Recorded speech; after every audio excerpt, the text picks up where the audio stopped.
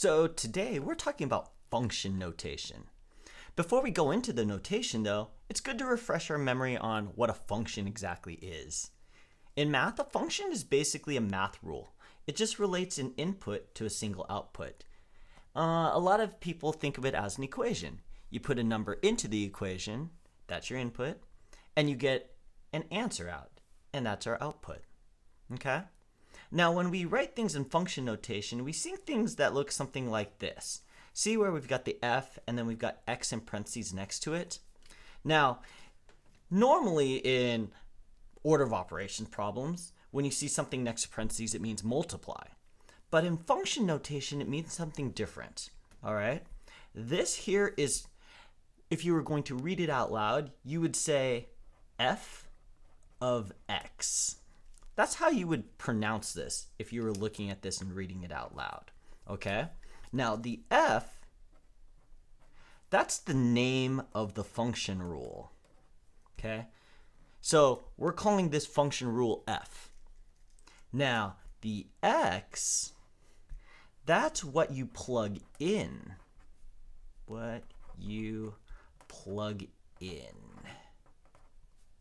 All right, so that's what you're plugging into the function itself. Okay? So when we say f of x, that means we have a function rule called f, and we're putting x into it. And we could put any number into it. It doesn't have to be x. It could be a 2. It could be a 5. It could be a 7. Any number. All right? And the best way to understand function notation is to actually do some problems with it. So I've got a couple examples here so we can see. Okay? Example, f of x equals 5x plus 1. What is f of 3? All right, so first off, let's understand this. F of x. So we've got a function rule called f, and we put x into it, and the rule is 5 times whatever x is plus 1 equals our answer, all right, our output. So that's our function rule, and this is written in function notation, okay? What we want to know is, if this is our function rule, what is f of 3? In other words, if we put 3 into our rule, what would we get? All right?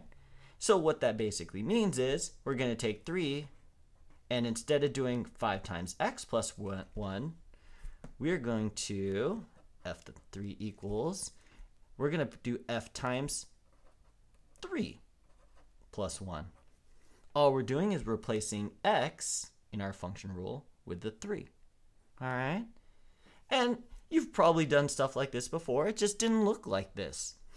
5 times 3 is 15, plus 1 is 16, and guess what? We found the answer. For the function f of 3 would equal 16. Okay? And function rules can be all kinds of different math equations. All right, that was a pretty basic one. Here's a slightly harder one. This one says g of x is equal to 3x squared minus 7. What's g of 2? So notice this is a different rule. It's got a different name, g. All right, but again, we just apply something to x to get an answer. And in this case, we want to know what g of 2 is. So we're going to put 2 into our rule instead of x. So instead of 3 times x squared, we're going to do 3 times 2 squared minus 7. Okay? And of course, we have to follow the order of operations. We have to do the exponent first. Then we have to multiply second. And we have to subtract last. And there we have it. Okay? So function rules aren't that much different than equations you've used before. They just look a little bit different. It's a different way of thinking about it because we're thinking about taking input and putting it into a rule, and that's why it's written like this. Okay? Now the funny thing about function notation is you don't always have to actually have the rule to answer problems. All right? Down below, this function h is given to you in a table. Okay? So it says, use the table to find the indicated values. So here's n, and here's h of n, meaning we have some function rule called h, where every time we put n into it, we get these answers. So if we put 2 in for n into our function rule, we get 5, etc., etc., etc., etc. Okay? So let's see what we do with this. Okay. It says find h of 7. So if we put 7 in for n, notice the value of our function, -25. And that's your answer. All right? So this time, because we didn't have the rule, we had a table. We could just look at the table and find the answer. Now look at this one. It's a little bit different. It's the opposite. Find n that goes with h of n is equal to -7. In other words, if the function equals -7, what n value did we use? Well, let's look at our table. H of n is at -7 here when n is 4. So that means n must be 4. All right? So function notation, although it looks unusual and different, it's actually not super complicated.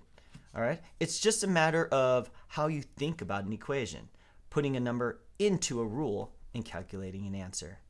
Okay, so hopefully you found this video helpful. If you did, please hit that like button. Also subscribe because it really helps us out. But with that being said, good luck on your math, and I will see you next time.